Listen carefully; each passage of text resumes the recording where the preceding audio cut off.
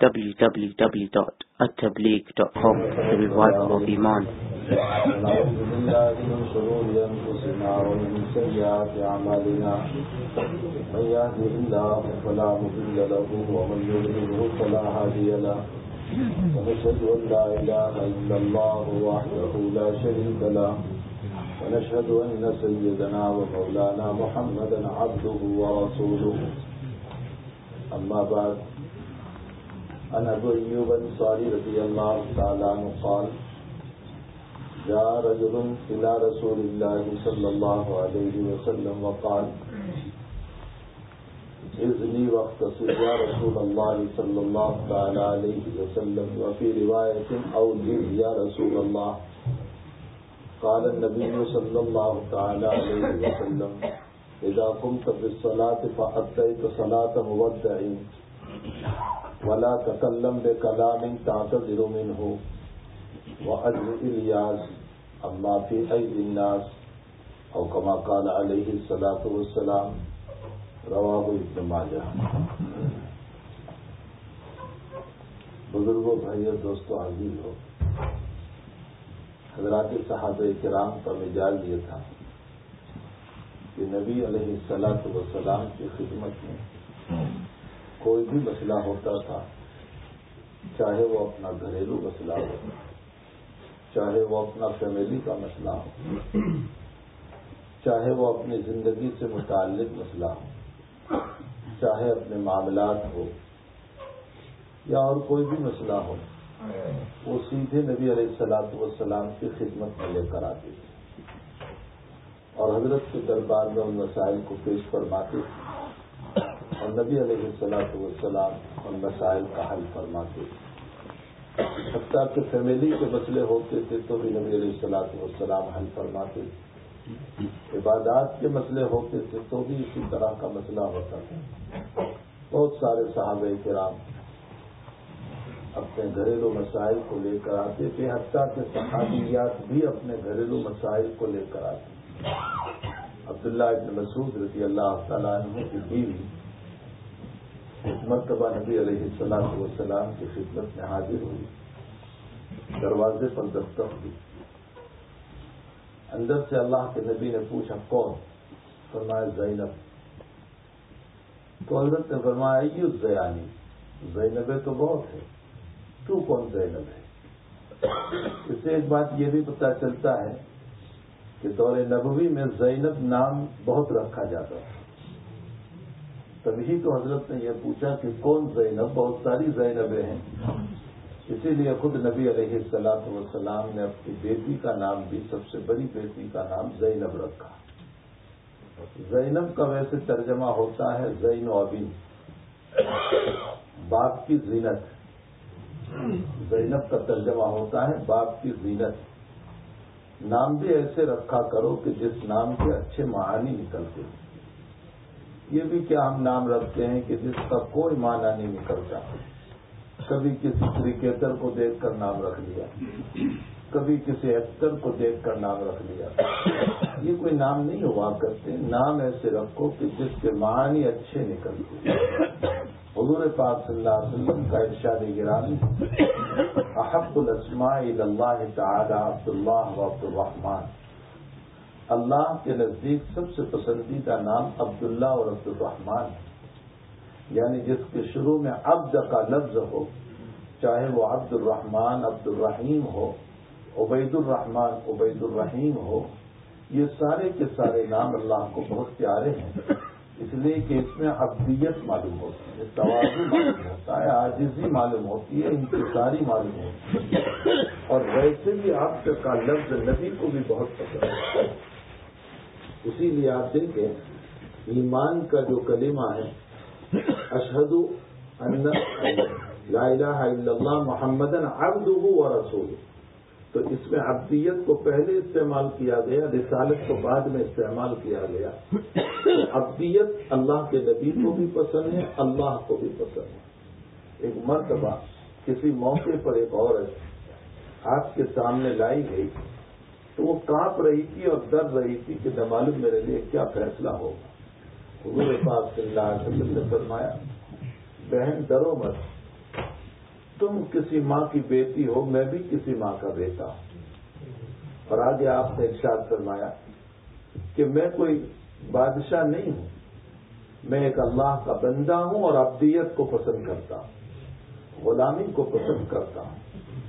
آپ میں عبدیت اور تواضع کود کود کر بھری ہوئی، آپ نے جھکاؤ کود کود کر کے بھرا ہوا، حتیٰ کہ فتح مکہ کے موقع پر روایتوں میں لکھا ہے کہ آپ مکے کی گلیوں سے گزر رہے تھے اور چابیاں کعبۃ اللہ کے آپ کے ہاتھ میں، اور سارا مکہ آپ کے تابع ہو چکا ہے، اور آپ انا فتحنا لک فتحا مبینا پڑھتے ہوئے جا رہے ہیں، اونٹنی پر سوار ہے، اور آپ یوں جھکے ہوئے ہیں، اور آپ کی پیشانی جو ہے وہ اونٹنی کا جو کوہان ابڑا ہوا حصہ گوشت کا ہوتا ہے، آپ کی پیشانی اس سے لگی جا رہی ہے، اور آپ کی آنکھوں سے آنسو بہ رہے ہیں، اور آپ انا فتحنا لک فتحا مبینا لیغفر لک اللہ ما تقدم من ذنبک وما تأخر، ان آیات کو پڑھتے جا رہے ہیں۔ کہنے کا مطلب یہ ہے کہ آپ میں عبدیت بہت کود کود کر بھری ہوئی تھی۔ آپ نے اپنے صحابہ کو بھی یہی سکھایا کہ عبدیت والی زندگی گزارنا، تواضع والی زندگی گزارنا، تکبر سے اپنے آپ کو بچانا، بڑےپن اور شان سے اپنے آپ کو بچانا، حتیٰ کہ قرآن کریم میں لقمان کی نصیحتیں بھی نقل فرمائی۔ اپنے بیٹے کو جو لقمان نے نصیحت فرمائی، اگرچہ لقمان کوئی نبی نہیں تھی، وہ زمانے کے ولی تھے، ایک حکیم آدمی تھے، لیکن اللہ کے برگزیدہ بندے تھے اور ان کی باتیں اچھی تھیں۔ قرآن کریم میں اللہ تعالیٰ نے اس کو نقل فرمایا۔ اللہ تعالیٰ نے لقمان نے جب اپنے بیٹے کو کہا، میرے بیٹے زمین پر پاؤں پچھاڑتے ہوئے نہ چلو، انک لن تخرق الارض ولن تبلغ الجبال طولا، تمہارے پاؤں پچھاڑنے سے تم زمین کو پھاڑ نہیں سکتے، اور تمہارے اچھل کر چلنے سے تم آسمانوں تک پہنچ نہیں سکتے، تم بلندی تک پہنچ نہیں سکتے۔ قرآن کریم میں اس کو نقل کیا گیا۔ تو بہرحال عبدیت نبی علیہ الصلوۃ والسلام کو بہت پسند تھی، اور عبدیت والی زندگی آپ چاہتے تھے، اپنے سے بھی، اپنے صحابہ سے بھی، اپنی امت سے بھی۔ آپ نے اپنی امت سے بھی اسی کو چاہا کہ عبدیت اور تواضع والی زندگی اختیار کرنا۔ بڑےپن اور شان والی زندگی سے اللہ تعالیٰ کو ناراضگی ہوتی ہے۔ اسی لیے مسلم شریف میں روایت، الکبریاء ردائی، تکبر میری چادر ہے، اللہ تعالیٰ کہہ رہا ہے تکبر میری چادر ہے، اور جو میری چادر کو کھینچے گا سوائے جہنم کے اور کچھ نہیں ہوگا۔ یعنی جو تکبر کرے گا سوائے جہنم کے اس کا کوئی مسئلہ نہیں ہو سکتا ہے۔ تو حضرت کو عبداللہ، عبد الرحمن وغیرہ نام بہت پسند تھے۔ اس کے ساتھ ساتھ نبی علیہ الصلوۃ والسلام کو انبیاء کے نام بہت پسند تھے، حضرات انبیاء کرام کے نام بہت پسند تھے، حتیٰ کہ اگر کوئی اپنے باپ دادا کی یاد میں اگر ان کے بھی کوئی نام رکھنا چاہیں تو یہ بھی رکھ سکتا ہے، حدیث شریف سے ثابت ہے۔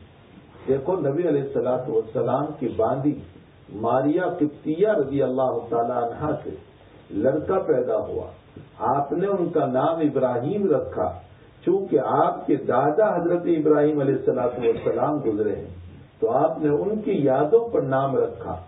آپ نے جو ابراہیم رکھا وہ دو وجہ سے، ایک تو حضرت ابراہیم نبی بھی تھے علیہ الصلوۃ والسلام، اور یہی ابراہیم علیہ السلام آپ کے دادا بھی ہیں، جدی و مجدد الانبیاء، حضرت ابراہیم میرے دادا ہیں۔ اس سے علماء نے مسئلہ نکالا کہ انبیاء کے نام رکھا کرو، اور اسی طرح اپنے آبا و اجداد جن کا نام احمد ہو، محمد ہو، ابراہیم ہو وغیرہ، تو آپ ان کی یاد میں بھی اپنی اولاد کا نام رکھ سکتے ہیں، تاکہ ہمارے گھروں میں اپنے باپ دادا کا نام زندہ رہے، اور کم سے کم ان کو دیکھ کر اپنے باپ اور دادا کی یادیں آتی رہے۔ اور ہمارے ایک بزرگ نے تو عجیب و غریب بات لکھی، فرمایا کہ اپنی اولادوں کا نام انبیاء کے نام پر بھی رکھو اور اپنے باپ دادا کے نام پر بھی رکھو، تاکہ کم سے کم اپنی اولاد کے ناموں کو یاد کر کے ان کی اپنے باپ دادا کی قبروں پر جانے کی توفیق ہو جائے، اپنے بیٹے سے اپنا باپ یاد آ جائے، اپنا دادا یاد آ جائے، اور پھر ہمیں ان کی قبروں پر جانے کی توفیق ہو جائے۔ بہرحال نبی علیہ الصلوۃ والسلام کو عبدیت بہت پسند تھی، تواضع بہت پسند تھی. تو زینب جو ہے اس زمانے میں بہت نام رکھے جاتے تھے. حضرت نے اپنی بیٹی کا نام زینب رکھا اور زینب نام عام تھا. باپ کی زینت اس کا ترجمہ ہوتا ہے. زین و ابن، اب کا معنی باپ اور زین کا معنی زینت. تو نام ایسا رکھا جائے جس کے اندر ایک آدمی ایک صحابی حضور کی خدمت میں آئے، ایمان قبول کیا. فرمایا کیا نام تمہارا؟ حضرت نے فرمایا حزن. انہوں نے کہا کہ میرا نام حزن. تو حضرت نے فرمایا نام اچھا نہیں ہے، اس کو بدل دو. حزن کا معنی غم. اگر تم نے حزن رکھا ہے تو تمہاری زندگی میں غم رہے گا زندگی بھر، اس کو بدل دو. تو وہ کہنے لگے کہ میرے باپ نے رکھا ہے، اب اس کو رہنے دیں یا رسول اللہ، اس کو نہ بدلیں. حضرت نے فرمایا جیسے آپ کی مرضی ہے، ٹھیک ہے اگر آپ منع کر رہے ہیں تو. لیکن وہ صحابی اس روایت کو بیان کرتے ہوئے فرماتے ہیں کہ ساری زندگی میری زندگی میں غم رہے، کیونکہ نام غم کا تھا. فرمایا میری زندگی میں پوری زندگی غموں سے بھری ہوئی رہی. کاش میں نبی کی بات کو مان لیتا اور میں اپنے نام کو بدل لیتا اور حزن کی جگہ کوئی اور نام لیتا. تو بہت سارے صحابہ کرام حضور کی خدمت میں آتے تھے، آپ ان کے نام کو بدل دیا کرتے تھے. اگر کوئی اس طرح کا نام ہوتا تو آپ کہتے کہ یہ نام اچھا نہیں ہے، اچھا نام رکھو.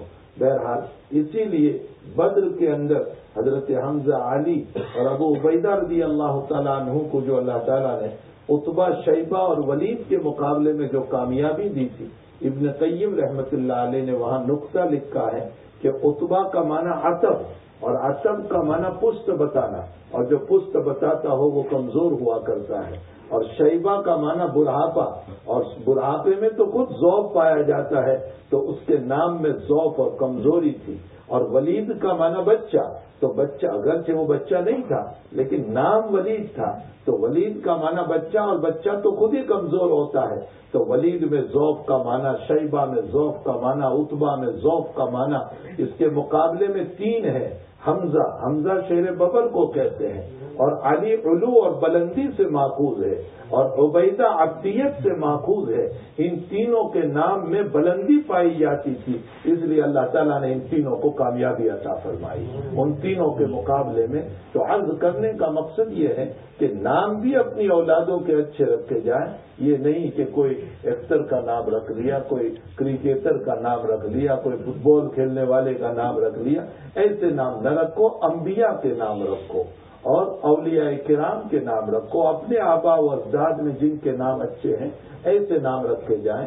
تو عبداللہ بن مسعود رضی اللہ تعالیٰ عنہ کی بیوی کو ایک اشکال ہو گیا، اور اس اشکال کی بنیاد میں نے بات یہاں سے شروع کی کہ حضرات صحابہ کرام کو جب بھی کوئی مسئلہ درپیش ہوتا تھا تو وہ نبی سے جا کر رجوع فرماتے تھے.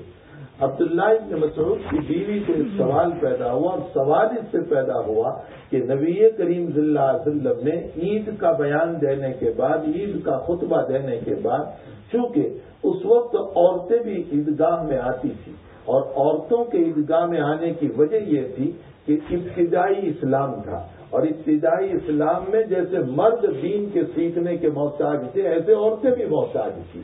تو چونکہ ابتدائی اسلام تھا، اس ابتدائی اسلام کی بنیاد پر دین کو سکھانے کے لیے نبی علیہ السلام عورتوں کو بھی مسجد میں بلایا کرتے تھے، عیدگاہ میں بلایا کرتے تھے کہ تم بھی آؤ تاکہ میں تمہیں مسئلہ بتاؤں.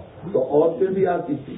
نبی علیہ السلام نے مردوں میں بیان فرمایا، خطبہ دیا، نماز پڑھائی، اور نماز پڑھانے کے بعد، اور ایک نقطہ میں تمہیں بتاؤں نماز کے اندر کہ تمام جمعہ کی نمازوں کے اندر پہلے خطبہ ہے اور اس کے بعد نماز ہے، لیکن عید کا مسئلہ ایسا ہے کہ پہلے نماز ہے پھر خطبہ ہے. حکمت اس میں یہ ہے کہ پورا رمضان کا مہینہ روزے رکھ کر کے انسان کا دل اتنا تقوی والا ہو چکا، اتنا پاکیزہ ہو چکا کہ یہ دوڑ رہا ہے اللہ کی طرف، یہ چاہ رہا ہے اللہ کو، اس کو پیار آ چکا ہے اپنے رب سے روزے رکھ کر کے. اس لیے کہ روزے میں اس نے نکالی اتاری ہے اللہ کی. اللہ کھاتا نہیں، اللہ پیتا نہیں، اللہ بیوی سے پاک. تو بندے نے بھی ٹیمپرری طور پر، وقتی طور پر اللہ تعالیٰ کی یہ نکالی اتاری، اور پورا مہینہ ریاضت، مجاہدہ کیا، کھانے پینے سے اپنے معدے کو پاک رکھا، اور اللہ کا تقرب نصیب ہوا. اس لیے کہ اس کو عشق مولا نصیب ہو گیا، مولا کا عشق اس کو نصیب ہو گیا. اب جب خوشی کا دن آیا تو خوشی کے دن بھی یہ چاہتا ہے کہ میں جلدی سے اپنے رب کو سجدہ کروں، اپنے رب کی نماز پڑھوں، اپنے رب کو مناؤں، اس کے سامنے میں عاجزی کروں۔ تو اب تعالیٰ جل شانہ نے امام وقت کو حکم دیا کہ دیکھو میرے بندے بڑے جذبات میں آ رہے ہیں اپنے عشق کا اظہار کرنے کے لیے، اور بڑی محبت میں آ رہے ہیں دوڑتے ہوئے، اس لیے تو ایک کام کر، تیرا خطبہ تو بعد میں دینا، پہلے ان کو اپنے جذبات کا اظہار کر لینے دے، پہلے ان کو نماز پڑھ لینے دے، پہلے ان کو 2 رکعت میں پیشانی رگڑ لینے دے، اس کے بعد جا کر کے تو اپنا خطبہ دینا۔ یہی وجہ ہے کہ جمعہ کی نماز کے لیے اذان ہے، لیکن عید کی نماز کے لیے کوئی اذان نہیں، اور باوجود کہ بلا اذان کے بھی لوگ دورے دورے آ جاتے ہیں۔ یہ وہی رمضان کا مظاہرہ ہے عشق کا جو ظاہر ہو رہا ہے کہ انسان عید کے موقع پر اللہ کی طرف بلا اذان کے بھی دوڑتا ہوا آ جاتا ہے کہ وہ 2 رکعت نماز۔ لیکن میرے بھائیو، عید اس کے لیے ہوگی کہ جس نے واقعتاً رمضان کو رمضان کے طریق پر گزارا ہو، جس نے روزے رکھے ہو، جس نے تراویح پڑھی ہو، جس نے اپنے مولا کو یاد کیا ہو، جس نے صدقۃ الفطر نکالا ہو۔ یہ رمضان کی خوشیاں اس کے لیے ہیں، عید اس کے لیے ہے، اس کے لیے نہیں ہے جس نے روزے نہیں رکھے، جس نے تراویح نہیں پڑھی، جو گھومتا رہا، جو عیاشیاں کرتا رہا، جو نافرمانیاں کرتا رہا، اس کے لیے خوشیاں نہیں ہوا کرتی ہے۔ لیس العید لمن لبس الجدید انما العید من خاف وعید۔ عید اس کے لیے نہیں جس نے اچھے اچھے کپڑے سلا دیے اور عید کے موقع پر آ گیا، عید تو اس کے لیے ہے جو اللہ سے ڈرتا رہا، اس کے لیے عید ہے۔ عید اس کے لیے نہیں ہے کہ جو پورا مہینہ نہ روزے نہ تراویح نہ نماز، عیاشی میں اس کی زندگی گزری اور جس طرح چاہے لاؤبالی پن کے اندر زندگی گزاری، عید اس کے لیے نہیں ہے۔ تو خیر میں یہ کہہ رہا تھا کہ نبی علیہ الصلوۃ والسلام نے خطبہ دیا عید کا، اور عید کے بعد آپ کو ایسا لگا کہ میری آواز عورتوں میں نہیں پہنچی، تو حضرت عورتوں میں تشریف لے گئے اور عورتوں میں جا کر کے آپ نے عورتوں میں بیان دیا، اور اس بیان کے اندر عورتوں کو خاص طور پر ترغیب دی صدقے کی، اور فرمایا تصدقن یا معاشر النساء فإنی رأیتکن اکثر اہلہا النساء۔ فرمایا اے عورتوں کی جماعت تم بہت صدقہ کرو، اس لیے کہ میرا جب معراج میں جانا ہوا تو میں نے سب سے زیادہ جہنم میں عورتوں کو دیکھا۔ نبی علیہ السلام فرماتے ہیں کہ تم صدقہ کرو، اس لیے کہ میں نے سب سے زیادہ عورتوں کو جہنم میں دیکھا۔ ایک عورت کھڑی ہو گئی، حضرت ام سلیم رضی اللہ تعالیٰ عنہ، یا رسول اللہ عورتیں جہنم میں کیوں زیادہ جائیں گی؟ آپ نے فرمایا تم میں 2 خرابیاں ہیں۔ ایک خرابی تو یہ ہے کہ تکفرن العشیر، تم شوہر کی نافرمانی بہت کرتی ہو، اس کی ناشکری بہت کرتی ہو، اور دوسری خرابی یہ ہے وَتُكْثِرْنَ اللَّعْنَ، تم غیبت بہت کرتی ہو، تم لعنتان ملامت بہت کرتی ہو۔ اس لیے ان 2 خرابیوں کی بنیاد پر تم کو سب سے زیادہ میں نے جہنم میں دیکھا۔ اب جہنم کے عذاب سے اگر بچنا ہے تمہیں تو تم صدقہ کرو۔ نبی علیہ السلام نے صدقے کی ترغیب دی، اور ویسے بھی روایتوں میں میرے بھائیوں اللہ کے حبیب پاک صلی اللہ علیہ وسلم نے ہم کو یوں فرمایا کہ صدقہ جو ہے اللہ کے غضب کو دور کر دیتا ہے، اللہ کے غصے کو دور کرتا ہے۔ صدقہ جو ہے بلاؤں کو دور کرتا ہے، مصیبتوں کو دور کرتا ہے۔ گھروں میں آفات اور بلایا اور مصائب آتی ہے تو صدقہ جو ہے وہ اس کو دور کر دیتا ہے، اور صدقہ جو ہے اللہ تعالیٰ کے غضب کو بھی دور کرنے والا، دفع کرنے والا اور روکنے والا ہے۔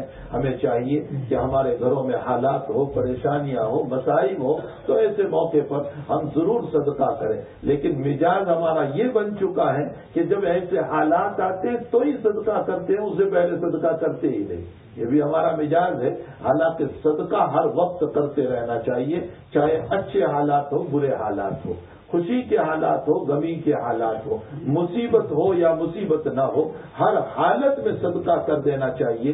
حضور پاک صلی اللہ علیہ وسلم کا معمول اور آپ کا ارشاد گرامی، آپ نے ایک مرتبہ یوں فرمایا، بحرین سے مال آیا تھا، آپ نے سارا تقسیم کر دیا، اور اس کے بعد آپ نے ارشاد فرمایا کہ اگر اللہ میرے لیے اس احد پہاڑ کو سونا بنا دیتا تو مجھ پر 3 دن نہ گزرتے کہ میں سارے احد پہاڑ کو لوگوں میں تقسیم کر دیتا، سارا تقسیم کر دیتا، ہاں الا دینار، مگر 1 دینار میں اپنے پاس رہنے دیتا۔ وہ کون سا دینار؟ حضرت فرماتے ہیں میں وہ دینار اپنے پاس رہنے دیتا جو مجھے اپنے قرض میں ادا کرنا ہے، اسے اشارہ فرمایا قرض کی اہمیت کی طرف کہ دیکھو قرض ایک بہت بڑی مصیبت ہے اور بہت بڑی بلا ہے. اپنی زندگی میں تم اس کو ادا کر کے جاؤ, اپنی اولادوں پر چھوڑ کر نہ جاؤ. تمہاری اولاد ادا کریں یا نہ کریں, کیا معلوم کہ تمہاری اولاد کیا کرتی ہے. ایسا تو نہ ہو کہ تمہارے مال سے وہ عیاشی کریں اور تمہارا قرض تمہارے ذمے میں باقی رہ جائے. ابتداءً تو نبی کریم صلی اللہ علیہ وسلم کا معمول یہ رہا. سنو میرے بھائیوں, اللہ کے حبیب پاک صلی اللہ علیہ وسلم سامنے کوئی جنازہ آتا تھا, آپ پوچھتے تھے اس کے اوپر کوئی قرضہ ہے. اگر صحابہ کہتے تھے کہ ہاں قرضہ ہے تو اللہ کے حبیب فرماتے تھے صلوا علی صاحبکم, تم اس کی جنازے کی نماز پڑھ لو, میں نہیں پڑھوں گا. شروع میں اللہ کے نبی ایسے لوگوں کی جنازے کی نماز بھی نہیں پڑھتے تھے. یہ بتانے کے لیے, اس بات کی اہمیت کو بتانے کے لیے کہ بھئی قرضہ چھوڑ کر اپنے سروں پر نہ جاؤ, یہ بہت بری بلا ہے. اپنے سر پر قرضہ نہ چھوڑو, اس کو ادا کر دو. تھوڑے میں سے تھوڑا کھا لو لیکن قرضے کو ادا کر دو. ہمارے حضرت شیخ یونس صاحب قدس سرہ, شیخ یونس صاحب مظاہر علوم سہارنپور کے جو شیخ الحدیث تھے, آپ کے اس UK میں بہت مرتبہ تشریف لا چکے ہیں. بہرحال حضرت والا کی زندگی عجیب و غریب ہے. ایک واقعہ, کسی نے ایک مرتبہ حضرت کو 25,000 روپے دیے. حضرت سمجھے مجھے ہدیہ ہے, کوئی وضاحت ہوئی نہیں تھی, تو حضرت نے وہ لے لیے, استعمال ہو گئے. اب استعمال کا یہ مطلب تو تھا نہیں کہ حضرت نے کوئی شاندار کپڑے خریدے اور یہ کیا اور وہ کیا. آنے والے مہمانوں پر خرچ کیے, جو کوئی وہاں مہمان آتے رہتے ہیں ان کے کھلانے پلانے میں وہ پیسے خرچ ہو گئے. 1 مہینے یا 2 مہینے کے بعد وہ صاحب واپس آئے, فرمایا حضرت وہ جو 25,000 نہیں, حضرت نے خود فرمایا کہ بھائی تم نے جو پیسے دیے تھے تو یہ مہمانوں پر صرف ہوئے. انہوں نے کہا حضرت وہ تو زکوٰۃ کی رقم تھی. اب اللہ اکبر, حضرت کے پاؤں تلے سے زمین نکل گئی. فرمایا تم نے وضاحت کیوں نہیں کی اس بات کی کہ وہ زکوٰۃ کی رقم تھی, تاکہ میں اس کو بمد زکوٰۃ کسی غریب کو دے دیتا, مدرسے میں دے دیتا. یہ تم نے کیوں مجھ سے وضاحت نہیں کی. سنو, اس واقعے کے بعد 6 سال تک حضرت مسلسل سال میں کئی مرتبہ جب بھی ہدیہ آیا 25,000 نکالتے رہے اور یہ کہتے رہے وہ میرے سر پر زکوٰۃ رہ گئی ہے. حالانکہ 25 کے مقابلے میں تو شاید 5 لاکھ سے زیادہ ہی دے دیے ہوں گے اللہ کے راستے میں. لیکن روتے ہوئے ایک جملہ فرمایا کرتے تھے کہ میری کوئی اولاد تو ہے نہیں, قبر میں انہی 25,000 پر میرے اللہ نے مجھ کو پکڑ لیا تو میں جواب کیا دوں گا.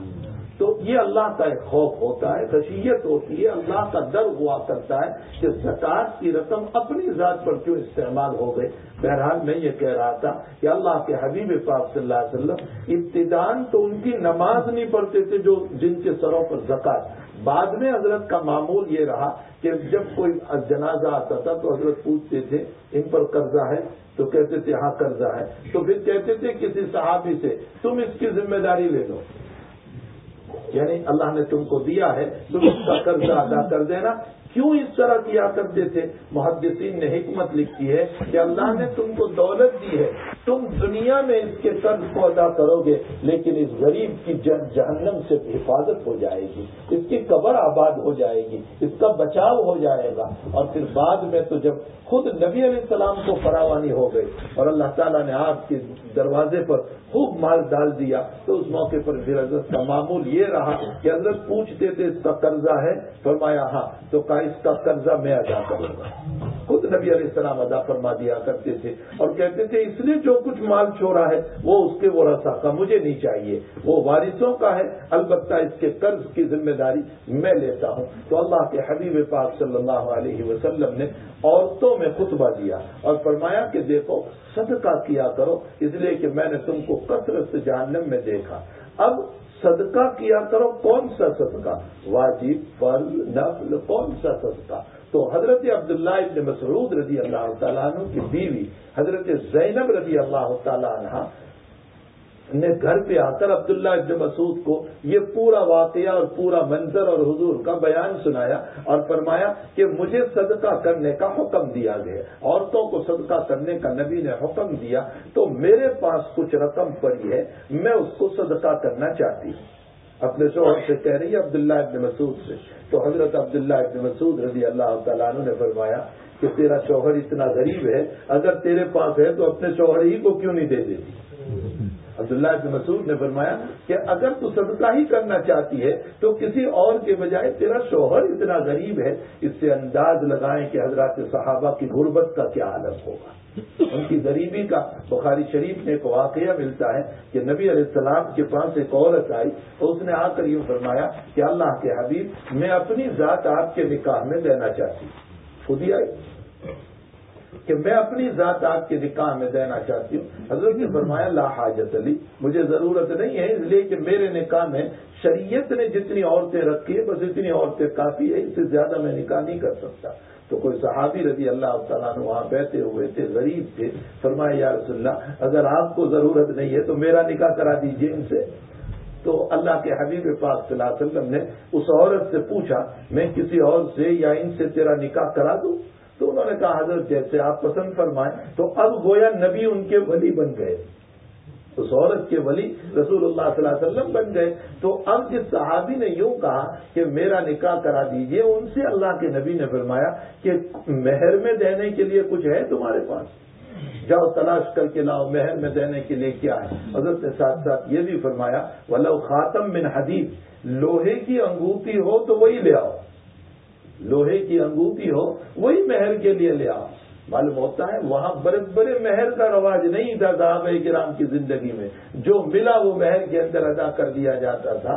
تو فرمایا ایک لوہے کی انگوٹھی مل جائے تو وہی لے آؤ۔ وہ آئے صحابی اور فرمان لگی یا رسول اللہ کچھ بھی نہیں ہے میرے پاس، تو لوہے کی انگوٹھی بھی نہیں ہے۔ تو حضرت نے فرمایا جب مہر نہیں ہے تو نکاح کیسے ہوگا؟ تمہارے پاس مہر ہی نہیں ہے تو پھر نکاح ہوگا کیسے؟ تو وہ صحابی مایوس ہو کر کے بیٹھ گئے۔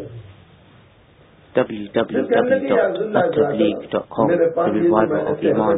رکھی ہے، لنگی پہن رکھی ہے، میں اس کو مہر میں دے دوں؟ آپ غربت تو دیکھیں، اوپر کا کپڑا بھی نہیں تھا۔ میرے بھائیو اللہ نے بہت دیا ہے، شکر ادا کرو، بہت دیا ہے۔ خدا پاک کی قسم لَتُسْأَلُنَّ يَوْمَئِذٍ عَنِ النَّعِيمِ، ایک ایک نعمت کے متعلق قیامت میں اللہ ہم کو پوچھے گا۔ یہ جو دو مرتبہ پہن کر کپڑا پھینک دیا، اب 2 مرتبہ پہن کر کے کپڑا ڈال دیا، اللہ ہمیں قیامت میں پوچھے گا۔ اللہ کا نبی 3 دن کا بھوکا ہے، 3 دن کا، اور گھر سے نکلا اور ابو بکر صدیق ملے۔ فرمایا ابو بکر دوپہر کے موقع پر کڑاکے کی دھوپ پڑ رہی ہے، 11 بجے کا قریباً وقت ہے۔ فرمایا ابو بکر اس وقت پر، فرمایا حضرت 3 دن سے بھوکا ہوں، بھوک نے مجھ کو نکالا ہے۔ اتنے میں عمر نکلے، عمر کا بھی یہی حال۔ تو اب نبی دونوں کے سامنے کہہ رہے ہیں جو تمہارا حال ہے وہ تمہارے نبی کا حال ہے۔ اور پھر اس کے بعد ایک باغ میں گئے اور باغ کے مالک نے کچھ کھجوریں پیش کی اور کچھ پانی پیش کیا، حضرت نے کھایا پیا اور اس کے بعد فرمایا ابو بکر و عمر سنو، قیامت میں اللہ اس سے متعلق بھی تم سے سوال کرے گا۔ تو دونوں صحابی روتے ہوئے کہنے لگے شدید بھوک کے باوجود اور شدید پیاس کے باوجود ہم کو یہ نعمت ملی، اس پر بھی اللہ پوچھے گا؟ فرمایا نبی نے ہاں اس پر بھی اللہ سوال کرے گا۔ لَتُسْأَلُنَّ يَوْمَئِذٍ عَنِ النَّعِيمِ، ہر نعمت پر اللہ ہم کو پوچھے گا۔ یہ جو 1 مرتبہ کوٹ پہنا اور اس کو ڈال دیا، 2-4 مرتبہ دوسرا لے آئے، پھر تیسرا لے آئے، پھر چوتھا لے آئے، میرے بھائیوں یہ اللہ کی نعمتوں کو ضائع کرنا ہے۔ ہم تعالیٰ ان نعمتوں کے سلسلے میں ہم کو سوال کرے گا۔ لَتُسْأَلُنَّ يَوْمَئِذٍ عَنِ النَّعِيمِ، اس لیے صحابہ کرام کی زندگیوں کو پڑھو۔ لیکن عجیب و غریب بات ہے کہ انہوں نے اس غربت کے باوجود بھی اپنے رب کو راضی کر لیا۔ ہم نعمتوں کے باوجود اپنے رب کو راضی نہیں کر پائے، ہم نعمتوں کے باوجود اپنے رب کو راضی نہیں کر پائے، وہ غربتوں کے باوجود اپنے رب کو راضی کر کے چلے گئے اور ایسے راضی کیے کہ پروانہ مل گیا ان کو اللہ کی طرف سے، جاؤ میں تم سے راضی، میں تم مجھ سے راضی، رضی اللہ عنہم ورضوا عنہ، تم مجھ سے راضی اور میں تم سے راضی۔ یہ پروانہ ان کو ان کی غربت کے باوجود ملا۔ تو صحابی فرماتے کہ یا رسول اللہ یہ تہبند ہے، یہ لنگی ہے، میں مہر میں اس کو دے دوں؟ تو حضرت ہنس پڑے اور ہنس کر کے فرمایا اگر تو اس کو دے دے گا تو تم کیا پہنے گا؟ تیرے پاس تو اور کچھ ہے نہیں، تو کیا پہنے گا؟ وہ صحابی بہت مایوس ہو کر کے ایک طرف بیٹھ گئے۔ مجلس چلتی رہی حضور پاک صلی اللہ علیہ وسلم کی۔ اس کے بعد حضرت نے ان کے منہ کو دیکھا کہ چھوٹا منہ ہو گیا ہے بیچارے کا، تو حضرت نے فرمایا اچھا تم قرآن کے حافظ ہو؟ ان سے پوچھا قرآن کے حافظ ہو؟ انہوں نے کہا جی یا رسول اللہ میں فلاں فلاں صورتوں کا حافظ ہوں، اس لیے کہ پورا قرآن تو اترا نہیں تھا، وہ قرآن اترتا جا رہا تھا۔ فرمایا میں فلاں فلاں صورتوں کا حافظ ہوں۔ حضرت نے فرمایا نکحتکھا بما معک من القرآن، بخاری شریف میں ہے نکحتکھا بما معک من القرآن، جاؤ میں نے قرآن کی برکت سے تمہارا نکاح کرا دیا، قرآن کی برکت سے تمہارا نکاح کرا دیا، مہر ادا کر دیجیے بعد میں، یعنی مہر ادھار ہے اس کو بعد میں ادا کر دیجیے قرآن کی برکت سے۔ اس سے معلوم ہوتا ہے کہ حفظ قرآن کتنی بڑی دولت ہے، اس سے معلوم ہوتا ہے حفظ قرآن کتنی بڑی دولت ہے۔ جن کے لال کو، جن کے نور نظر کو، جن کے لفظ ذکر کو، جن کے بیٹے کو، جن کے پیارے کو اللہ نے قرآن دے دیا، سمجھ لو کہ دنیا اور آخرت دے دی، دنیا اور آخرت دے دی۔ بخاری شریف میں ایک روایت ملتی ہے، ابو طلحہ رضی اللہ تعالیٰ عنہ بہت دور سے سفر سے تشریف لائے، بیٹا بہت بیمار تھا گھر کے اندر۔ حضرت نے آ کر ابو طلحہ نے پوچھا کیا حال ہے بیٹے کا کیا حال ہے؟ تو بیوی نے کہا ہدا کا معنی ہوتا ہے سکون ہو جانا، سکون موت سے بھی ہو جاتا ہے، انسان مر جاتا ہے، سکون ہو گیا۔ اسی لیے بخاری شریف میں روایت ہے مرنے والے دو طرح کے ہیں، ایک مستریح ایک مستراح، ایک مستریح ایک مستراح۔ تو صحابہ فرماتے ہیں یا رسول اللہ مستریح کون مستراح کون؟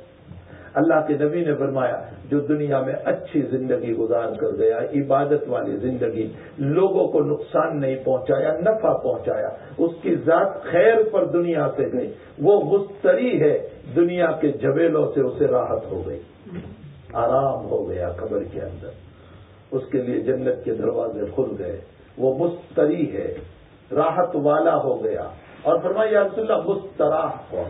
فرمایا جس نے دنیا میں نہ عبادت کی، نہ اللہ کو راضی کیا، لوگوں کو ستایا، تکلیفیں پہنچائی، ضرر پہنچایا، وہ مستراح ہے۔ اس لیے کہ جب وہ مرا تو دنیا والے کہتے ہیں اچھا ہوا گیا تو ہمیں راحت ہو گئی، اس کے جانے سے دنیا والوں کو راحت ہے، وہ تکلیف میں گیا، اور پہلے آدمی کے جانے سے خود اس کو راحت۔ فرمایا نبی نے مستریح بن کر جاؤ، مستراح بن کر نہ جاؤ کہ تمہارے جانے کے بعد لوگ تمہارے لیے بد دعائیں کریں، لوگ تمہارے خلاف بولے، لوگ تمہارے اوپر طنز کرے کہ نالائق تھا، اچھا ہوا خستم جہاں پاک، گیا تو اچھا ہوا زمین پاک ہو گئی اس کی وجہ سے۔ تو بہرحال مرنے والا جو ہے وہ مستریح ہوتا ہے یا مستراح ہوتا ہے۔ تو بیوی نے فرمایا ہدا، یہ سکون ہو گیا بچے کو، سکون موت سے بھی ہو جاتا ہے اور سکون شفا سے بھی ہو جاتا ہے، شفا ہو گئی تو بھی سکون ہو گیا۔ اب رات میں بیوی نے اپنے شوہر کو ابو طلحہ کو ملاقات کے لیے بھی بلایا، مجامات بھی ہوئی رات میں۔ صبح کو غسل کیا ابو طلحہ رضی اللہ تعالیٰ عنہ نے محلے کی مسجد میں نماز پڑھنے کے لیے جانے لگے۔ بیوی نے کہا ایک بات بتاؤ؟ فرمایا کیا؟ فرمایا بچے کا انتقال ہو گیا ہے اور میں نے پڑوس کے کمرے میں اس کو لٹایا ہے۔ کہا کب سے؟ کہا بس تمہارے آنے سے کچھ وقت پہلے۔ تو کہا میں آیا تو نے مجھے کو بتایا نہیں؟ فرمایا تم لمبے سفر سے آئے تھے، اگر میں فوراً موت کی اطلاع دیتی تو تمہاری رات بے چینی میں گزرتی، میں نہیں چاہتا تھا کہ تمہاری رات میں نہیں چاہتی تھی کہ تمہاری رات بے چینی میں گزرے، پریشانیوں میں گزرے، میں نہیں چاہتی تھی، اس لیے میں نے تم کو اطلاع نہیں دی۔ تو کہا تو نے ملاقات تو مجامعات کے لیے بھی بلایا؟ فرمایا ہاں تاکہ تمہیں راحت ملے۔ میرے بھائیو آپ تھوڑا سا انداز لگائیں، بیٹا مرا ہوا پڑا ہے اور شوہر کو بلا رہی ہے، اس نے اپنے سینے پر کتنا بڑا پتھر رکھا ہوگا، صبر کا کتنا بڑا صبر کا پتھر۔ نبی نے صحابہ کا جو مزاج بنایا تھا، ہائے ہائے، ہم نے پڑھا نہیں صحابہ کو، ہم نے پڑھا نہیں، ان کی زندگی نہیں پڑھی، اسی لیے ہم نے حضرت شیخ مولائی و مرشدی شیخ یونس صاحب رحمۃ اللہ علیہ سے سنا حیات الصحابہ کو پڑھتے رہو، خدا پاک کی قسم صحابہ کی زندگی تمہاری زندگیوں میں اتر جائے گی، ان سے محبت پیدا ہو جائے گی۔ ہم نے پڑھا ہی نہیں اپنے اکابر کو، اپنے صحابہ کو۔ قرآن کی تفسیر میں بیٹھو، تو اب کل سے قرآن کی تفسیر ہی شروع ہو رہی ہے، حضرت مولانا آپ تمہارے سامنے قرآن کی تفسیر کریں گے، قرآن کی تفسیر میں بیٹھو، تمہیں پتہ چلے گا میرا اللہ مجھ کو کیا کہہ رہا ہے۔ امام غزالی رحمۃ اللہ علیہ فرماتے ہیں قرآن کریم ایک خط ہے بندوں کے نام پر، اللہ کی طرف سے ایک خط ہے بندوں کے نام پر جو ہمارے نام پر آیا ہے. میرے محبوب کا خط مجھے آ جائے اور میں اس کی زبان نہیں جانتا. زبان ترکی بترکی نمی دانم. اگر میں اس کی زبان نہیں جانتا میرے محبوب کی. ہوتا ہے نا آج کل ہم کسی کنٹری میں گئے, کسی ملک میں گئے, وہاں دوستی ہو گئی, وہاں محبت ہو گئی, اب اس کا خط آ رہا ہے, اس نے اپنی زبان میں خط لکھا ہے, مجھے وہ زبان نہیں آتی, تو میں آپ کے پاس جاتا ہوں. بھائی آپ یہ زبان جانتے ہیں نا, میرا محبوب کیا کہہ رہا ہے. آپ سے تسلی نہیں ہوئی, آپ ان کے پاس جا رہا ہوں, میرا محبوب کیا کہہ رہا ہے. ایک محبوب کے خط کے مضمون کو سمجھنے کے لیے دسیوں کے پاس جاتے ہیں تاکہ محبوب کا مضمون سمجھ میں آ جائے.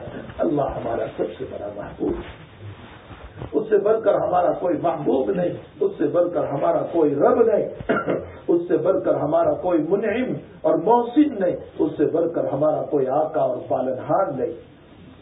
اس رب نے ایک خط بھیجا ہے قرآن کی شکل میں. اب اس کا مضمون اگر ہم نہیں جانتے تو ہمیں چاہیے کہ ان علماء کی خدمت میں بیٹھے اور ان سے سمجھیں کہ میرا اللہ مجھ کو کیا کہہ رہا ہے, میرا رب مجھ کو کیا کہہ رہا ہے, میرا پالنہار مجھ سے کیا مانگ رہا ہے. وہ لیلا کے بعد میں لکھا ہے کہ مجنو کو خط لکھا اس نے کہ اگر سچا عاشق ہے, مجنو تو بہت ہو گئے تھے اس زمانے میں. رومی نے لکھا ہے کہ جس وقت لیلا اور مجنو کا مسئلہ چلا تو اس موقع پر بہت سارے آرٹیفیشل مجنو بن گئے تھے. اس لیلا کے دیوانے بہت سارے ہو گئے تھے بناوٹی. تو لیلا نے امتحان کے لیے لکھا کہ مجھے مجنو کا خون چاہیے, مجھے مجنو کا خون چاہیے. تو اب اس کا خادم اور نوکر جو ہیں وہ خط لے کر گیا. وہ جو آرٹیفیشل بناوٹ والے تھے وہ تو سب بھاگ گئے, اس لیے کہ کوئی خون دینے والا تھا ہی نہیں. وہ تو سب خواہشات کے پرستار تھے, وہ تو سب خواہش پرست تھے. لیکن جو حقیقی مجنو تھا, حقیقی, اس نے کہا اچھا میری لیلا کو کس بدن کے کس جز کا خون چاہیے. اس نے ہاتھ کا بھی نکالا, اس نے پاؤں کا بھی نکالا, اس نے اس ہاتھ کا بھی نکالا, اس نے اس پاؤں کا بھی نکالا. نہ معلوم اس کو کس بدن کے کس جز کا خون چاہیے. ہر جز سے خون نکال کر کے اپنی لیلا کی خدمت میں پیش کیا.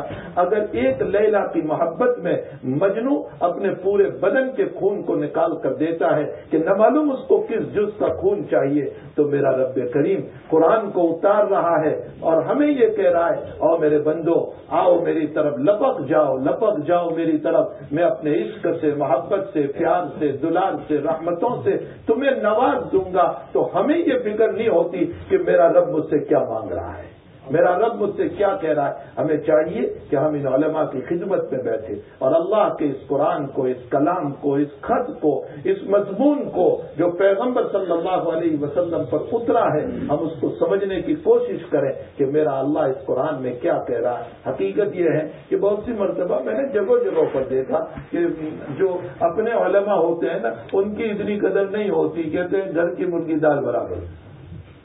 جو اپنے علماء ہوتے ہیں کہیں مولانا تو اب یہی رہتے ہیں نا, کوئی حالت نہیں ہے. نہیں, یہ نہ دیکھو انظروا الی ما قال ولا تنظروا الی من قال. کہنے والے کو نہ دیکھو, کس کی کہہ رہا ہے وہ دیکھو. وہ اس اللہ کی سنا رہا ہے, وہ اس پیغمبر کی سنا رہا ہے. یہ حضرت علی کا جملہ ہے.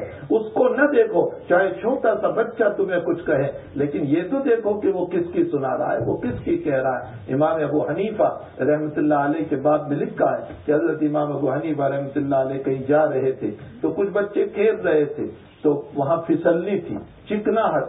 حضرت نے فرمایا بچوں ذرا سنبھل کے کھیلنا, پاؤں تم پھسل جاؤ گے, چوٹ آ جائے گی, پاؤں ٹوٹ جائے گا. تو ایک سمجھدار بچہ ابو حنیفہ کے پاس لپک کر آیا اور فرمایا امام صاحب آپ اپنی فکر کرو, ہمیں مت کہو, اس لیے کہ اگر ہمارا پاؤں پھسل گیا تو میرا تو پاؤں ہی ٹوٹے گا, لیکن اگر آپ پھسل گئے تو پوری امت پھسل جائے گی. اس لیے کہ آپ مسئلہ بتانے والے ہیں, آپ کے مسئلے پر پوری امت چل رہی ہے تو پوری امت پھسل جائے گی. تو حقیقت یہ ہے کہ کہنے والے کو مت دیکھو وہ کس کی کہہ رہا ہے, اس کو دیکھو. ہمیں چاہیے کہ قرآن کریم کی تفسیر میں دل لگا کر کے بیٹھے اور اللہ کے قرآن کو سمجھے کہ میرا مولا, میرا معبود, میرا رب وہ ہم کو کیا کہہ رہا ہے. تو حضرت ابو طلحہ رضی اللہ تعالیٰ عنہ فرمایا تو نے بتایا بھی نہیں. فرمایا میں نے آپ کی رعایت کرتے ہوئے نہیں بتایا, اب اس کے کفن دفن کا انتظام کرو. تو حضرت ابو طلحہ رضی اللہ تعالیٰ عنہ بجائے محلے کی مسجد میں جانے کے سیدھے مسجد نبوی میں گئے, خوشی کے مارے. بچے کے موت کا غم نہیں، بیوی کے صبر کا خوشی تھی. نبی کی خدمت میں پہنچے، فجر کی نماز کے بعد اللہ کے حبیب کو سارا واقعہ بیان کیا. ایسا ہو تو حضرت بھی تعجباً پوچھ رہے ہیں، حل ارستم اللیلہ، بیٹا مرا ہے اور رات بھی گزاری تم نے؟ اشارہ ملاقات مجامعات کی طرف تھا. تم نے رات بھی گزاری اس عالم میں؟ تو ابو طلحہ کہتے ہیں جی یا رسول اللہ، اسی عالم میں میری بیوی نے مجھ کو بلایا اور ہم نے رات گزاری.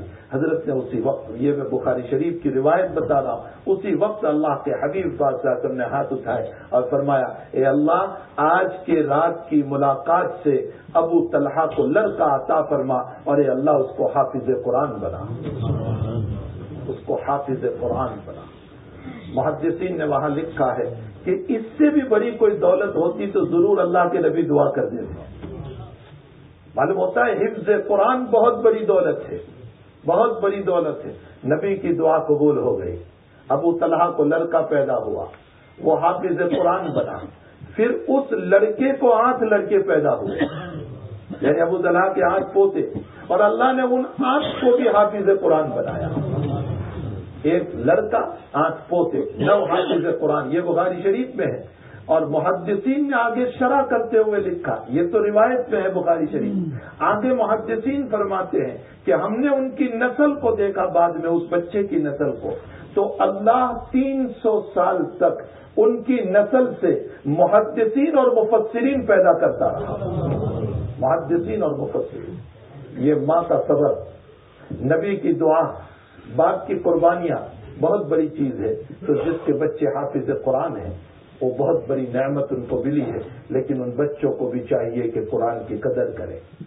جب سینے میں قرآن ہے تو داڑھی نہ چھتواوے، جب سینے میں قرآن ہے تو داڑھی نہ کٹواوے، جب سینے میں قرآن ہے تو موبائل پر فلمیں نہ دیکھیں، جب سینے میں قرآن ہے تو اپنی وضاحت اور اپنے لباس کو سنت رسول پر رکھے، جب سینے میں قرآن ہے تو اپنے بالوں کو سنت رسول پر رکھے، غلط بال نہ کٹوائیں. یہ دنیا کے لوگ جو بال کٹواتے ہیں، اور سنو بالوں کا مسئلہ آیا تو عرض کر دوں، ہمارے وہاں جو اب بچوں کا رواج ہو چکا ہے کہ یہاں بالکل سائز پہ بال کٹوا دیتے ہیں، پھر بیچ میں یہاں کچھ بال، یہاں کچھ بال، یہاں کچھ بال، اس طرح جو بال کٹواتے ہیں، نبی علیہ السلام نے فرمایا یہ قضا ہے، قضا. اور قضا کا بال کٹوانے والے، یعنی اس طرح پر بال کٹوانے والے، بخاری اور مسلم اٹھا کر کے دیکھ لینا، اللہ کے نبی نے فرمایا اللہ کی لعنت ہو ان لوگوں کو، اللہ کی لعنت ہو ان لوگوں کو. اس طرح کے بال نہ کٹواؤ، سیدھے سادے بال کٹواؤ، یا تو سنت کے مطابق بال رکھو، جیسے نبی علیہ السلام کے بال وفرا لما جمہ ہوا کرتے تھے، یا تو یہ بال رکھو، یا تو پھر یہ ہے کہ اپنے بالوں کو بالکل برابر کٹواؤ. سنت کے خلاف زندگی نہ گزارو. آج ہمیں جو مار پڑ رہی ہے اس کی بنیاد یہ ہے، ہم نے نبی کو چھوڑا تو اللہ نے ہم کو چھوڑ دیا.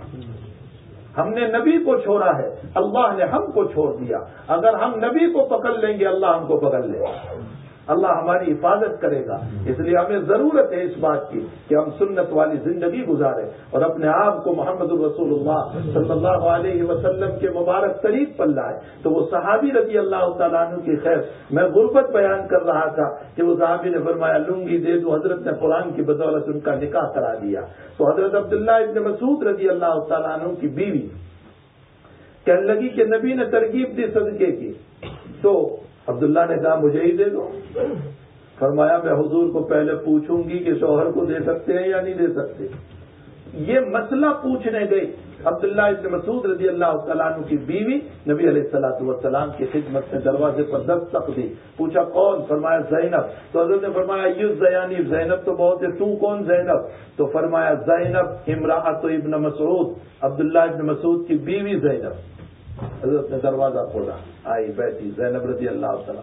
فرمایا یا رسول اللہ آپ نے ترغیب دی، میرا جی چاہتا ہے صدقہ کرنے کو، لیکن میرے شوہر عبداللہ کہہ رہے ہیں کہ میں ہی غریب ہوں مجھے دے دو، تو کیا میں دے سکتی ہوں؟ حضرت نے فرمایا دے سکتی. یہاں صدقے سے مطلب واجب صدقہ نہیں تھا، نفلی صدقہ جس کو عطیہ ہم کہتے ہیں، للہ ہم کہتے ہیں، وہ عطیہ اور للہ، بیوی کچھ دینا چاہتی تھی، للہ دینا چاہتی تھی، عطیہ دینا چاہتی تھی، تو زہر نے کہا کسی اور کو دینے کے بجائے مجھے ہی دے دے، میں غریب ہوں، اللہ کے راستے میں چلتا رہتا ہوں، مجھے ضرورت ہے۔ تو خیر یہ تو ایک واقعہ مجھے اس پر یاد آ گیا، ورنہ اگر ابھی میں کھولنے جاؤں گا تو شاید افطاری بھی آپ کی یہی ہو جائے گی۔ عبادات پر صحابہ کے سوال اور معاملات پر صحابہ کے سوال اور معاشرت پر صحابہ کے سوال، اللہ کے نبی کی خدمت میں جاتے تھے اور آقا صلی اللہ علیہ وسلم مسائل کو حل فرماتے تھے۔ تو اسی مناسبت سے میں نے جو حدیث شریف پڑھی ہے، اس میں نبی اکرم صلی اللہ علیہ وسلم کے پاس ابو ایوب انصاری رضی اللہ تعالیٰ عنہ فرماتے ہیں کہ ایک صاحب آئے، انہوں نے سوال کیا کہ یا رسول اللہ صلی اللہ علیہ وسلم مجھے کچھ نصیحت فرمائیے ایسی جو مختصر اور جامع ہو، مختصر اور جامع نصیحت۔ تو اللہ کے حبیب نے بہت جامع نصیحت فرمائی، 3 نصیحت حضرت نے 3 نصیحت میں پہلی نصیحت فرمائی، اذا قمت فی الصلاۃ فأدیت صلاۃ مودع، جب تم نماز پڑھو تو یہ تصور کر کے نماز پڑھو کہ یہ میری آخری نماز ہے۔ یہ آپ کیوں تصور کرو؟ بھائی موت کا کوئی بھروسہ نہیں، آپ ابھی نکلو گے، اگر مقدر میں موت ہے تو گھر افطاری سے پہلے موت آ جائے گی، کچھ پتہ نہیں کہ موت ہماری کب آ جائے۔ ہم نے ایسے لوگوں کو دیکھا ہے کہ جو گھر سے یہ کہہ کر نکلے کہ میں ابھی آ رہا ہوں اور ان کا جنازہ آ رہا ہے، ان کی نعش آ رہی۔ تو کہنے کا مطلب یہ ہے کہ اللہ کے نبی فرماتے تم جب بھی نماز پڑھو تو ایسی نماز پڑھو کہ یہ میری آخری نماز ہو، شاید اس کے بعد مجھے سانس ملے یا نہ ملے، زندگی ملے یا نہ ملے۔ فائدہ اس کا کیا ہوگا؟ جب آخری نماز سمجھ کر کے پڑھیں گے تو خشوع خضوع سے پڑھیں گے یا نہیں؟ خشوع خضوع والی نماز ہوگی۔ اللہ تعالیٰ سب کو بچائے۔ دیکھو دنیا میں جب کسی کو پھانسی کا حکم ہو جاتا ہے کہ کل صبح تجھے پھانسی ہونے والی ہے، تو اس موقع پر اس سے پہلے اس کو پوچھا جائے کچھ کھانا ہے، وہ کہے گا نہیں، کچھ پینا ہے کہے گا نہیں، کچھ نہیں، تو اب وہ کہے گا مجھے اللہ کی عبادت کرنا ہے، تو اس کی نماز کیسی ہوگی؟ صلاۃ مودع، ایسی نماز خشوع اور خضوع سے بھری ہوئی۔ اس کی طرف نبی نے ہم کو اشارہ فرمایا کہ جب بھی تم نماز پڑھو، کوئی بھی نماز، عصر، مغرب، عشاء، فجر، ظہر، تہجد، اشراق، کوئی بھی نماز پڑھو، تم یہ سوچو یہ میری آخری نماز ہے، نہ معلوم میری زندگی میں اب حیات ہے یا نہیں، اب زندگی ہے یا نہیں۔ اگر میں مر گیا، اور کتنے لوگوں کو آپ نے دیکھا ہوگا کہ بڑی تمنائیں لے کر کے چلے تھے لیکن ان کی تمنائیں پوری نہ ہوئی۔ تو پہلی نصیحت یہ فرمائی۔ دوسری نصیحت نبی کریم صلی اللہ علیہ وسلم نے فرمایا، لا تکلم بکلام تعتذر منہ، ایسی باتیں ہی نہ کرو کہ تمہیں بعد میں عذر پیش کرنا پڑے، یہ نہیں، یہ مطلب نہیں، نہیں یہ مطلب نہیں، نہیں وہ مطلب تھا میرا، تو میں یہ کہنا نہیں چاہتا تھا۔ یہ اس طرح کے کلام ہی نہ کرو، اس طرح کی بات ہی نہ کرو، صاف ستھری جو ہے اسٹریٹ فارورڈ بات کر دو، سیدھی سیدھی ایک بات کر دو تاکہ ہمیں کوئی عذر پیش کرنے کی ضرورت نہ پڑے۔ لا تکلم بکلام تعتذر منہ۔ تیسری نصیحت جناب رسول اللہ صلی اللہ علیہ وسلم نے فرمایا، آپ نے ارشاد فرمایا، اجمع الیاس ما فی ایدی الناس، فرمایا لوگوں کے ہاتھ میں تو بہت کچھ ہے، اس کے پاس دولت ہے، اس کے پاس گاڑی ہے، اس کے پاس بنگلے ہیں، اس کے پاس فیکٹریاں ہیں، اس کے پاس نہ معلوم کیا ہے، تم ان تمام چیزوں کو جو لوگوں کے پاس دیکھ رہے ہو، اپنی تمنا کو منقطع کر دو، اپنی تمنا کو منقطع کرو۔ تم یہ مت سوچو کہ یہ مجھے کچھ دے دے گا، یہ مجھے کچھ دے دے گا، یہ مجھے کچھ دے دے گا، ان کی فیکٹری ان کو مبارک، ان کی دکان ان کو مبارک، ان کا کاروبار ان کو مبارک، ان کا پیسہ ان کو مبارک۔ اللہ کے نبی فرماتے ہیں جب تم اجمع الیاس، اپنی یاس کو، اپنی امیدوں کو جمع کر لو گے، ما فی ایدی الناس، جو لوگوں کے ہاتھ میں ہے اس سے اپنی امیدوں کو کاٹ دو گے اور چھوڑ دو گے اپنی امیدوں کو، تو تمہاری امیدیں اللہ سے وابستہ ہو جائے گی۔ اب اللہ تم پر اپنا فیضان فرمائے گا، اللہ اپنی عنایتوں سے تمہیں مالا مال کرے گا، اللہ اپنی عنایتوں سے تمہیں نوازے گا، پھر تمہارا ربط اللہ کے ساتھ ہو جائے گا، پھر تمہیں رونا بھی آئے گا رب کے سامنے، پھر مانگنے کا طریقہ بھی آئے گا، پھر اب تعالیٰ سے دل لگا کر کے ہم مانگیں گے بھی۔ اس لیے نبی اکرم صلی اللہ علیہ وسلم نے فرمایا کہ تم یہ کام کرو۔ اسی لیے ہمارے حضرت الیاس صاحب رحمۃ اللہ علیہ کا ملفوظ میں جگہ جگہ نقل کرتا ہوں، حضرت فرماتے ہیں دنیا سے امیدیں کٹے گی تو رب سے مانگنے کا طریقہ آئے گا، لیکن جب دنیا سے ہی امیدیں نہیں کرتی ہے تو رب کے سامنے مانگنے کا طریقہ نہیں آ سکتا ہے. ہمیں چاہیے کہ ہم اب دنیا سے امیدیں کاٹ دیں اور اب تعالی جل شانہ سے اپنے آپ کو وابستہ کر لیں. پھر اللہ کے سامنے رونے دھونے کی مزہ آتی ہے, پھر اس کے سامنے گر گرانے کی اور ہاتھ پھیلانے کی ہمیں مزہ آتی ہے. میرے بھائیوں, ان تمام باتوں کا تعلق ایمان سے ہے. ایمان جتنا مضبوط ہوگا انشاءاللہ تعالی ہم اتنے ہی دنیا میں بھی کامیاب اور آخرت میں بھی کامیاب, اور ہمارا ایمان اتنا کمزور ہوگا اتنے ہی ہم دنیا میں بھی ناکام ہوں گے اور آخرت میں بھی ناکام ہوں گے. اللہ جل شانہ ہم تمام کو اپنا ایمان مضبوط سے مضبوط بنانے کی توفیق عطا فرمائے, اپنی عبادتوں کو ٹھیک کرنے کی اللہ تعالی ہمیں توفیق عطا فرمائے. حقیقت یہ ہے کہ آج گشت کا بھی یہاں دن ہے ماشاء اللہ تعالیٰ, اور اللہ تعالیٰ نے کچھ باتیں بھی اسی طرح کی کہلوا دی کہ ہمارا ایمان مضبوط ہو جائے. اور پھر میں آپ کے ساتھ 6 دن رہا ہوں, ظاہر سی بات ہے کہ ان 6 دنوں کے اندر ہماری ملاقاتیں رہی. اب تعالیٰ جل شانہ زندگی باقی رکھے تو پھر دوسری مرتبہ ہماری ملاقات ہوگی. ہمارے حافظ صاحب نے میرا ایک دن اس مرتبہ زیادہ کھینچ لیا, 5 دن کے بجائے 6 کر لیے. حافظ صاحب تو 10 دن ہی کی تسبیح پڑھ رہے تھے, لیکن 10 دن تو نہ ہو پائے. بہرحال آپ لوگوں کی ترجمانی کرتے ہوئے 10 دن کی ترجمانی کر رہے تھے وہ میرے پاس. اللہ تعالیٰ مجھے اور آپ کو جتنی باتیں کہی سنی گئی ہے اس پر عمل کی توفیق عطا فرمائے, اور بھائی اس کے لیے ہمارے ایمان کو مضبوط بنانے کے لیے اس زمانے میں جو ہمیں ایک کام دیا گیا ہے نقل و حرکت کا, جو کام دیا گیا ہے ہمیں کہ جس کے اندر ہم نکل کر کے 3 دن 10 دن 40 دن اور 4 مہینے کی ہماری جو ترتیبیں ہیں, یاد رکھو یہ صرف ترتیب مزاج بنانے کے لیے ہے, ورنہ یہ کام تو ساری زندگی کا ہے. یہ نہیں ہے کہ بس اس سے کام پورا ہو جاتا ہے, یہ کام ساری زندگی کا ہے, لیکن اس سے ایک مزاج بنتا ہے. تو اس کے لیے رمضان کی بھی کچھ ترتیب ہے یہاں کی, اور اس کے علاوہ رمضان کے علاوہ بھی کچھ تقاضے ہیں. تو اتنا بڑا مجمع بہتا ہے بھائی, کچھ ارادے بھی فرمائیں اور کچھ اپنے ارادوں کو ظاہر بھی فرمائیں. جی بتائیں بھائی.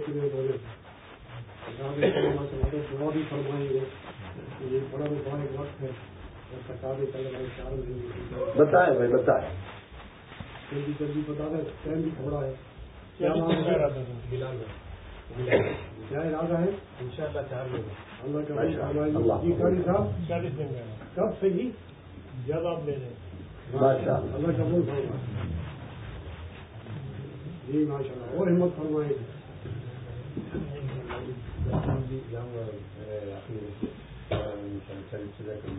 اللہ قبول فرمائے.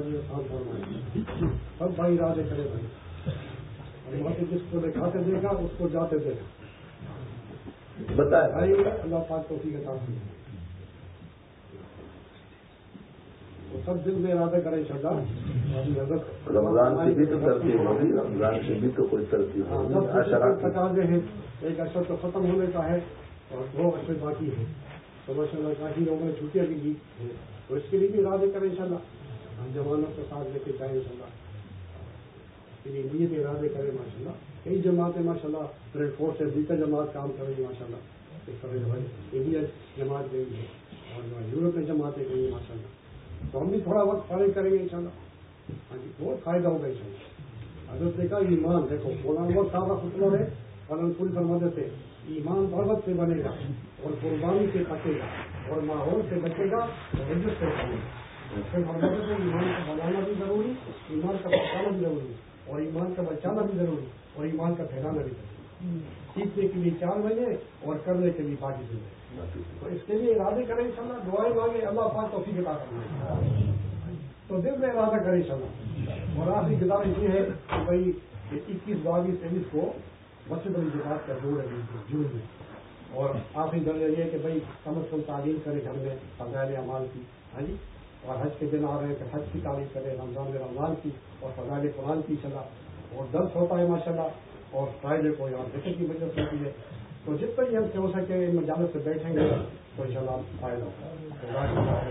بہت فائدہ یہ کام کرتے ہیں. رسول اللہ صلی اللہ علیہ وسلم من لم یشکر الناس لم یشکر اللہ. جو بندے کا شکر ادا نہیں کرتا وہ اللہ کا شکر بھی ادا نہیں کرتا. میں اپنی طرف سے اور اپنے ساتھی حضرت مولانا احمد رسائی صاحب ان کی طرف سے اور تمام اراکین کمیٹی کی طرف سے اور شرکائے مجلس کی طرف سے صحیح دل سے، دل کی گہرائیوں سے ہم حضرت کا شکریہ ادا کرتے ہیں، حضرت کے شکر گزار ہیں کہ اپنی تمام مصروفیات کے باوجود ہمیں اس سال بجائے 5 کے 6 دن عطا فرمائے۔ حضرت روزانہ عصر کے بعد الحمدللہ قرآن اور حدیث کے علوم کے سمندر میں گوٹا لگا کر کے قیمتی سے قیمتی ملفوظات لا کر کے ہمیں محفوظ فرماتے رہے۔ ہم حضرت کے لیے دعا فرمائیں، اللہ تبارک و تعالی حضرت کی علمی اور ملی ساری خدمتوں کو اللہ قبول فرمائے، اللہ حضرت کے علم و عمل میں بے انتہا برکت نصیب فرمائے، اللہ تعالی حضرت کی آل اولاد کی سرور و فتن سے اللہ اور حاسدین کے حسد سے اللہ حضرت کی حفاظت فرمائے۔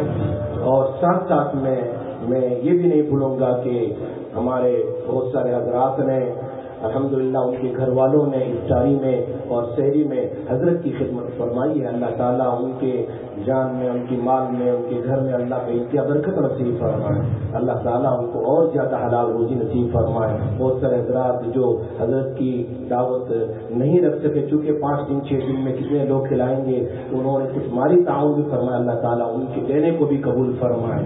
اللہ تعالیٰ سے دعا ہے جن جن لوگوں نے حضرت کی خدمت فرمائی ہے، اللہ تبارک و تعالیٰ ان کی آل اولاد میں اور اللہ ان کی نسلوں میں علماء اور صلحاء پیدا فرمائے۔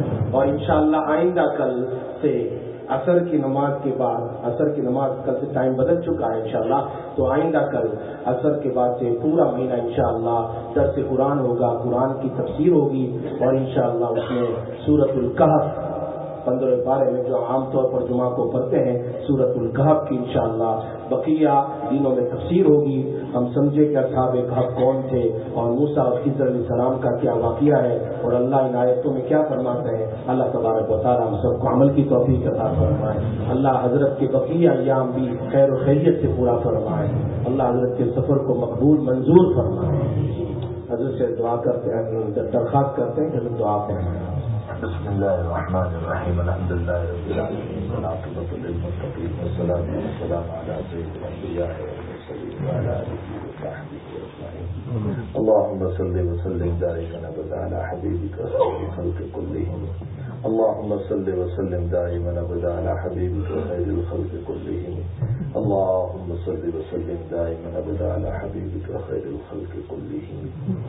لا الہ الا اللہ العلیم الکریم، سبحان اللہ رب العرش العظیم، والحمد للہ رب العالمین، نسألک موجبات رحمتک وعزائم مغفرتک والغنیمة من كل بر والسلامة من كل إثم، لا تدع لنا ذنبا إلا غفرته، ولا عما إلا فرجته، ولا دينا إلا قضيته، ولا مريضا إلا شفيته، ولا ميتا إلا رحمته، ولا حاجة من حوائج الدنيا والآخرة، ولا حاجة من حوائج الدنيا والآخرة، ولا حاجة من حوائج الدنيا والآخرة هي لك رضا إلا قضيتها يا أرحم الراحمين۔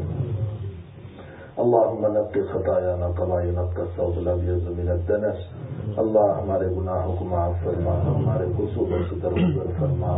اللہ ہم روزانہ توبہ کرتے ہیں، پھر توبہ ٹوٹ جاتی ہے، اللہ ہمیں توبہ پہ استقامت نصیب فرما، اللہ ہمیں توبہ پہ استقامت نصیب فرما، اللہ ہمیں توبہ پہ استقامت نصیب فرما۔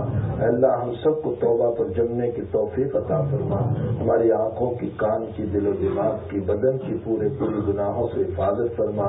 اے اللہ ہم سب کو سیئات سے معافی عطا فرما، ہمارے حسنات کو قبول فرما۔ اے اللہ سیئات سے معافی عطا فرما، حسنات کو قبول فرما۔ اے اللہ جو کچھ ٹوٹی پھوٹی عبادت ہم سے ہو رہی ہے اپنے فضل و کرم سے قبول فرما لے۔ اے اللہ ہمارے بس میں نہیں تھا کہ ہم 20 گھنٹے تک بھوکے رہ سکتے تھے، تو نے ہی ہمت و قوت عطا فرمائی، طاقت عطا فرمائی۔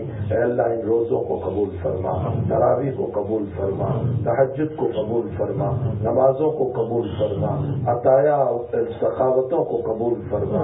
اے اللہ صدقات و زکوٰۃ کو قبول فرما۔ الہ العالمین اے اللہ ہر طرح کے شرور، فتن، بلاؤں سے ہماری اور ہماری نسلوں کی پوری حفاظت فرما، سب کو دین پر قائم دائم فرما۔ اے اللہ ہماری اولادوں کو بگڑنے سے، پھسلنے سے، ضلالت اور گمراہیوں سے، غلط راستوں سے، غلط صحبتوں سے، غلط طریقوں سے، غلط زندگیوں سے، اے اللہ ڈرگس میں اور حرام کی روزی سے ہماری نسلوں کی حفاظت فرما۔ اے اللہ سیئات سے ان کو بچا لے، اے اللہ حسنات پر ان کو ڈال دے۔ اے اللہ تیری اور حبیب پاک صلی اللہ علیہ وسلم کی سچی اور پکی محبت ہم کو بھی عطا فرما، ہماری نسلوں کو بھی عطا فرما، ہماری اولادوں کو بھی عطا فرما۔ اے اللہ اس مسجد کو آباد فرما، مسجد کے مصلیان کو آباد فرما، سب کی ضرورتوں کو دست غیب سے پورا فرما، سب کے کاروبار میں برکت رحمت عطا فرما۔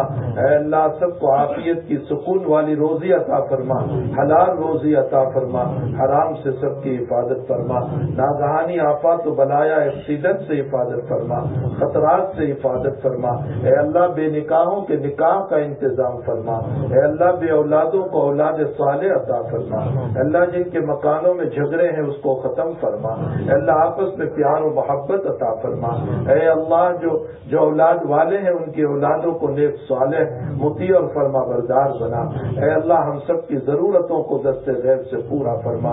اے اللہ پوری امت مسلمہ پر جو حالات ہے اس کو ختم فرما، پورے عالم کے حالات کو ختم فرما، امن و امان کو قائم فرما، فتنوں کو ختم فرما، امن و امان کو قائم فرما، فتنوں کو ختم فرما، محبت کو قائم فرما، دشمنیوں کو ختم فرما، محبت کو قائم فرما، دشمنیوں کو ختم فرما۔ اے الہ العالمین دنیا میں جہاں کہیں جو پریشان حال ہے سب کی پریشانیوں کو دور فرما دے۔ اے اللہ یہ مجمع تیرے نام پر اور حبیب پاک صلی اللہ علیہ وسلم کے نام پر آیا ہے، ان کا آنا قبول فرما لے۔ اے اللہ ان کی جھولیوں کو مغفرت سے بھر دے، محبت سے بھر دے، عشق سے بھر دے، پیار سے بھر دے، رحمتوں سے بھر دے، عطایا سے بھر دے۔ اے اللہ دلی تمناؤں سے بھر دے۔ الہ العالمین ہمارے دلوں کو پاک اور صاف فرما دے، کینہ حسد بغض و عداوت سے صاف فرما دے، نفرتوں سے صاف فرما دے، آپس میں محبت اور پیار عطا فرما دے۔ جیسے تو اپنے کعبہ پر تجلی اتارتا ہے ہمارے دلوں پر بھی اپنی تجلی اتار دے، ہمارے دلوں کو بھی کعبہ بنا دے، ہمارے دلوں کو بھی کعبہ بنا دے، ہمارے دلوں کو بھی کعبہ بنا دے۔ اے اللہ ہماری سب کی دلی مرادوں کو جائز تمناؤں کو پوری فرما، تمام بیماروں کو شفا عطا فرما، تمام مرحومین کی مغفرت فرما، ہمارے والدین اقارب رشتہ دار مشائخ کی مغفرت فرما، متعلقین و محبوبین کی مغفرت فرما، اہل و عیال کی بیوی بچوں کی مغفرت فرما۔ اے اللہ جو مانگا اپنے فضل سے عطا فرما، نہیں مانگا اپنے فضل سے نصیب فرما۔ ہماری دعاؤں کو اپنے فضل و کرم سے اپنے محبوب صلی اللہ علیہ وسلم کے صدقے میں اس مجلس کی مخلصین کی آمینوں کے ساتھ قبول فرما، آمین یا رب العالمین۔